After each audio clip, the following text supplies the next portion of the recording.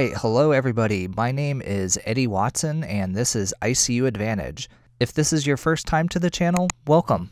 For the rest of you guys, welcome back. Now, in this lesson here, I'm going to be talking about the differences between VV and VA ECMO. Now, I did cover this briefly in the last lesson I did, talking about what is ECMO, but I feel understanding the differences between these two deserved more time and dedication to it, so here's this video here. So to start off, again, ECMO stands for extracorporeal membrane oxygenation, and it's used for both severe respiratory as well as cardiac failure for those patients that have a high expected mortality. Now, I did discuss the indications as well as the contraindications in that previous lesson, and while very similar in many ways, VV and VA ECMO are also quite different from one another, from how they provide support to the patient, as well as some of the considerations and physiological effects of that support. And hence the point of this lesson is to be able to go over this a little bit more in depth so that you guys have a better understanding of this. So we know that there's two types of ECMO. The two main types of ECMO that we use are Veno-venous or our VV ECMO, and this is our respiratory support. And then we have Veno-arterial or VA ECMO, and this is our cardiac support. Now, both of these types of ECMO use almost all the same equipment, with the major exception being the type of cannula that we use. But the main thing that makes them so different from one another is where the blood is going to be returned. And both VV and VA ECMO are considered dual cannula configurations, which I'm going to explain more here in just a minute. Alright, so with that said, let's begin to talk about our VV ECMO. So in Veno-venous or VV ECMO, we're going to be draining blood from a vein, oxygenating it and removing carbon dioxide, and then returning the blood back via a vein to the right atrium. Now, since we're returning this blood as it enters the right atrium, and thus really ultimately before it goes on through the pulmonary circulation, we're essentially supporting the patient's gas exchange in the case where their lungs are just not able to do this themselves. Now, by doing this, this also allows us to provide protective lung ventilation, which is really going to give the lung time to rest and recover. And so we're going to be providing the oxygenated blood for the heart to pump past the failed lungs and onto the rest of the body. And so as a result, the patient has to have preserved cardiac function in order for this to work. So one of the things that's going to be really important for us to do is to monitor these patients on VV ECMO for right heart failure, especially in the cases of ARDS, and this is something that we call cor pulmonale. Now, if this happens, this may require us having to transition this patient from VV to VA ECMO, which I'm going to talk about here in a minute. So now for VV ECMO, let's talk about our different cannula configurations that we see. So there's really two main ways in which we can cannulate patients for VV ECMO. The first is going to be using two separate cannulas. These cannulas are going to be our drainage and our return. So now typically the drainage cannula is going to be placed in our patient's femoral vein. It's a very long cannula and we're going to position it with the tip of the cannula at the border of the inferior vena cava and the right atrium. Now our return cannula is usually going to be placed in the right internal jugular vein, and this one we're going to have with the tip at the border of the superior vena cava and the right atrium. So we're going to be draining blood from the patient's femoral vein, and then returning that blood up through the internal jugular. Now to ensure we have these cannulas in the right place, we want to be doing this under fluoroscopy. Now the other main option for our cannulation is actually going to be using a dual lumen cannula. Now this consists of a single insertion in the right IJ vein. And this is going to have benefit for our patients for their bleeding risk. And this is a large cannula and it has both the drainage and the return lumens in one cannula. Now this one's inserted down the superior vena cava and then sits across the right atrium in both the inferior vena cava and the superior vena cava. Now this has multiple ports for drainage both in the superior and the inferior vena cava, and then it has the return port directed downward towards the tricuspid valve, essentially returning blood into the right ventricle. And so because of the design of this cannula, we're going to have both the drainage line as well as the return line going to the same spot. So because this cannula is very dependent on its position, we're really going to need to use fluoroscopy to help place it, as well as getting an echo to ensure that we have the proper direction of flow from that return line. So now let's talk about a problem that we find that's exclusive to VV ECMO, and it's something that we call recirculation. So to give you an idea of what this is when we have oxygenated blood from the return cannula that's going to be pulled into the ECMO circuit by the drainage cannula. And effectively what this does is it decreases the level of support that's going to be provided by the ECMO, and it really can be extensive in some cases. If you think about it, we now have oxygenated blood that's really doesn't need the help of the ECMO circuit that's taking up the space of deoxygenated blood that could be running through there. Hence, we're going to be able to oxygenate less new blood and really provide less support for these patients. Now, there's a few different reasons on why this would be happening. Some of the causes can be things like our cannula configuration and positioning, and essentially the closer in proximity that we have the two cannulas, the more recirculation that we're going to see. Also, higher flow rates and cannula size can impact this. Now, we do see that higher flow rates do correlate with higher recirculation, really depending on the cannula type, size, and its position. Also, changes in intrathoracic, intracardiac, and intra-abdominal pressure can impact this. So having increased pressure, whether it be from a pneumo, tamponade, increased abdominal pressure, that this can really impede the venous return back to the heart and thus can lead to recirculation. And then finally, the direction of ECMO flow can impact this. And so in the two cannula configuration, if we're draining from the inferior vena cava and returning to the superior vena cava right atrium, that this results in less recirculation, and therefore it's our preferred cannulation strategy. Now that said, we do see a pretty markedly decrease in recirculation in our dual lumen cannulas. But it can still occur with these cannulas, and usually it's related to malposition. Now, we can identify recirculation in many different ways, but really trending our pre-oxygenator saturation as well as our patient's arterial oxygen saturation is going to be our biggest indicator. If we see an increasing pre and a decreasing arterial saturation, then this could indicate recirculation. All right, so let's go ahead and move in and talk about the pathophysiology of VV ECMO. And the first thing that I want to talk about here is going to be our oxygenation. And so here, our patient's oxygenation is really going to consist of a mix of blood both from the ECMO circuit and their own native blood flow. So both the ECMO and our patient's lung function are going to contribute to this oxygenation, and the overall mix really varies from patient to patient. Now, by the time this blood enters the aorta, it's essentially mixed together, so we can actually assess the oxygenation that's going on in our patients either through radial or femoral on really either side of the body. Now, it's important to know, though, that VV ECMO is not going to achieve normal oxygenation in our patients, but we can achieve adequate oxygenation, even if they have no native lung function.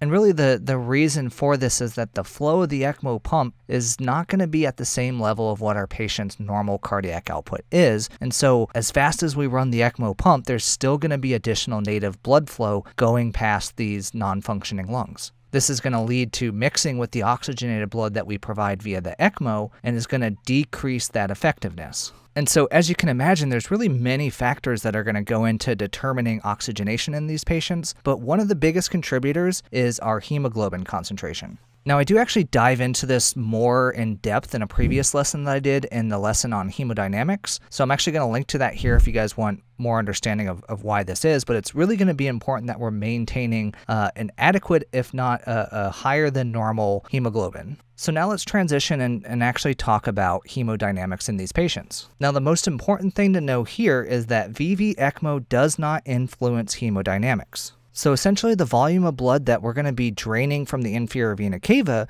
is then going to be replaced in equal volume to the superior vena cava in the right atrium. And so as a result, our right atrial pressure, our left ventricular end diastolic pressure, our patient's blood pressure, as well as their afterload are all going to remain unaffected. Now that said, once we actually have these patients running and we have them in this protective lung ventilation, that this is likely going to be reducing intrathoracic pressure from where they were before, which as we talked about is going to increase that venous return to the heart and could improve our patient's cardiac output. Now along with that, if the patients were in a profound respiratory acidosis, once we begin clearing that CO2 with our sweep gas and we correct that acidosis, we could actually see more effective working of our vasopressors and could lead to a decrease in the amount of pressors that we're using. But the actual ECMO flow itself is not going to be contributing to our patient's hemodynamics. Now that said, on the subject of hemodynamics, the drainage of this system is going to be dependent on our patient's preload.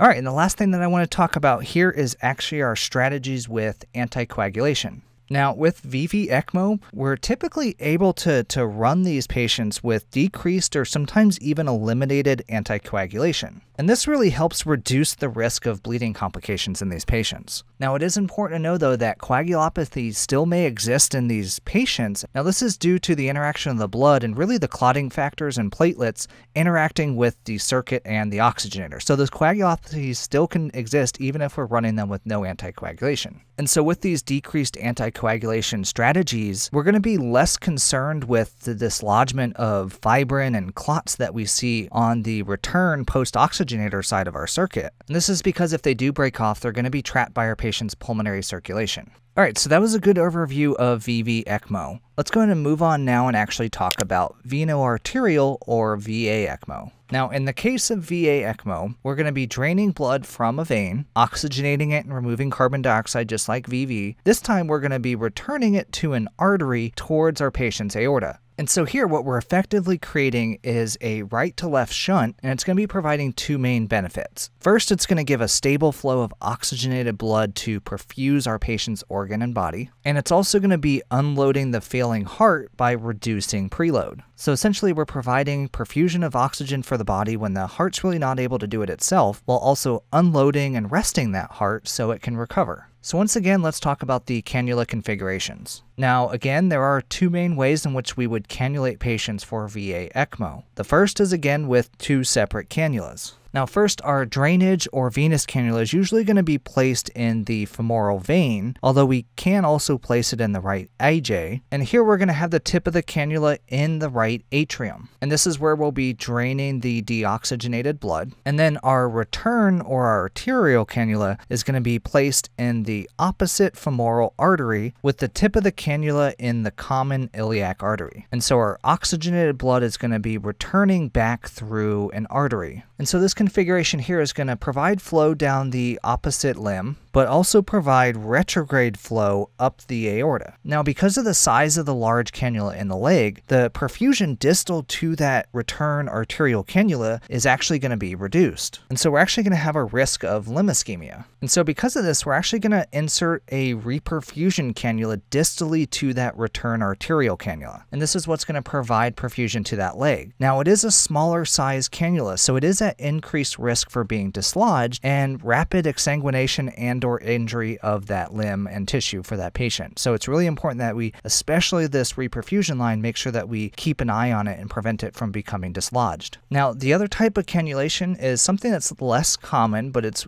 something that we call central cannulation. And so this is actually going to require an open chest. The patient's going to be left with an open sternotomy, and we're going to have cannulas or grafts that are inserted directly into the RA, as well as the proximal portion of the ascending aorta. And so here again, we'll be draining blood from that right atrium, but this time returning the blood directly to the ascending aorta. Now this one we're going to see more common post-cardiotomy, so our open heart patients that are unable to come off bypass. So those are the different ways that would cannulate patients for VA ECMO. So now let's go ahead and move on and talk about the pathophysiology of VA ECMO. First thing we're going to talk about is oxygenation. And the first thing to really mention is, unlike VV ECMO, there is no risk of recirculation as we have drainage and return lines in separate systems. Now, the big thing that I do want to talk about with oxygenation is something that we call the mixing cloud phenomenon. Now, to understand this, we have to know that in many patients on VA ECMO, that they still remain with some left ventricular output. And this is going to be causing antegrade native blood flow down the aorta. Now, this native blood flow is going to meet and mix with the ECMO blood flow coming retrograde somewhere between the ascending aorta and the renal arteries. Now we have the coronaries and potentially the first few branches off the aorta that are going to be perfused with native blood flow potentially. So unlike VV ECMO, we're actually going to have to use normal ventilation really to ensure that we have adequate oxygenation of this native blood flow. Now this native blood flow is still going to be dependent on a functioning respiratory system. So so if this is failing, this really could result in hypoxemia of the heart and the brain despite having good perfusion pressure. And so knowing this, it's really going to be imperative that we're monitoring for changes that really might indicate that this mixing cloud could be risking perfusion for our patients. Now, one of the primary ways that we do this is we actually have, if you look at the first branch coming off the aortic arch, this vessel actually goes up and splits. Part of it becomes our carotid and perfuses part of our brain, and the other part becomes the subclavian and goes on to perfuse the right arm of this patient. And this is that very first branch off the aortic arch. So it's really going to be important that we have a right radial A line as well as a pulse ox on the right hand in order to monitor the oxygenation. And we want to use this to trend the pulse ox on that side, as well as potentially getting blood gases if need be, to let us know that we're having an issue with declining oxygen perfusion on that very first branch off the aortic arch. Now, in addition to that, we also want to monitor the pulse pressure that we see. So this is the difference between our systolic and diastolic, as this could be a sign of increasing left ventricular output, which again, if we're having problems with our oxygenation in our lungs, this is going to be creating more forward flow and causing a further shifting back of that mixing cloud. So now, speaking of that pulse pressure, I do want to talk real quickly about our non-pulsatile flow. So really, depending on the amount of unloading of the heart that we're able to do and the left ventricular output, most if not all of our flow is going to be supplied by our ECMO circuit. And so as a result, we're either going to have a limited pulse pressure or potentially even a flat A line, which is just a single pressure reading, which is going to be our map. And so in these cases, we're really going to be shooting for a target map of like 60 or 65 based on that number that we see with the flat A line. And so now let's actually talk about the hemodynamics of VA ECMO. So as I already kind of mentioned, our patient's blood pressure is going to be aided by the flow of ECMO, if not completely dependent on it, and it's really going to be important that we ensure good flow. Now, if we see a decrease in preload, that this can impact drainage into the system and ultimately decrease flow rates. Now, if our patients have decreased afterload or the resistance of the arterial vasculature, then we can see a reduction in our patient's map. And so really knowing this, the use of vasopressors and our fluid management is going to be essential in maintaining both adequate flow and adequate perfusion for these patients. Now, another thing that can come up with VA ECMO is left ventricular distention. So if we have a patient that has a very low left ventricular output or they have aortic regurgitation, they are at risk for distension of that left ventricle as well as pulmonary edema. And so if you can think about, we still have native blood flow going through the heart. So if that left ventricular output just is really low or even non-existent to where that aortic valve isn't opening, we're going to see a backup of that blood in the system. As well as if we think about in the cases of the femoral cannulation where we have that retrograde blood flow coming back up the aorta, if we have regurgitation of that aortic valve, that's going to allow the blood flow to be coming back into the heart. Again, if they don't have that left ventricular output in order to push it back out, that can also rapidly increase distension of that ventricle.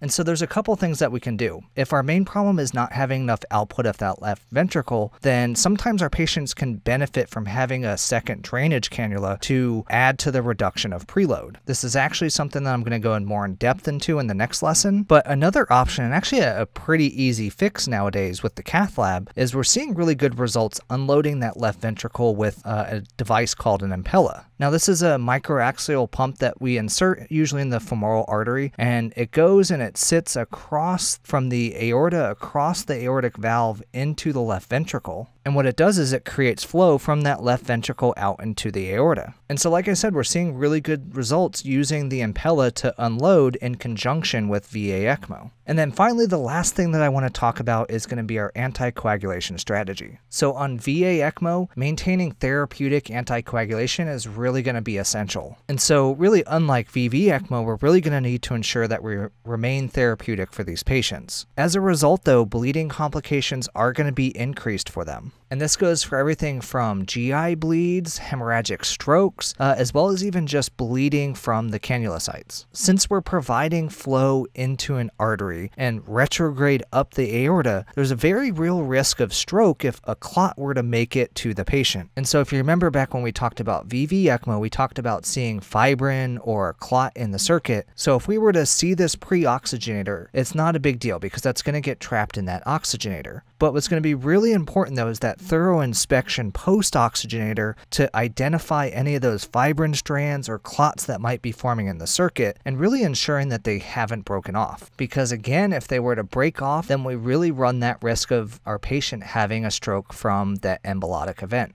So that kind of covers the overview of VA ECMO as well as kind of comparing it to VV ECMO. As you can see, even though they're quite similar in a lot of ways, they are very different from one another, and it's really important that you do understand these differences so that you can properly provide care for your patients. So I really hope that you guys liked this lesson. If you did, please leave me a like. It really goes a long way to support this channel and get it in front of as many people as possible. As well as if you'd be interested in more critical care videos such as this and you haven't already, make sure and subscribe down below and leave me a comment. Let me know what you thought of this. I really enjoy reading your comments and responding back to you guys. As well as a special shout out to the awesome Patreon members. In addition to the support that you provide for this channel, you guys receive additional content beyond what you just get here on the YouTube channel. So thank you guys so much for your support, and if you'd be interested in showing additional support, then head on over to the Patreon page and take a look. Otherwise, make sure and stay tuned for the next lesson, although in the meantime, feel free to check out another couple awesome videos I'll link to right here. Thank you guys so much, and you have a great day.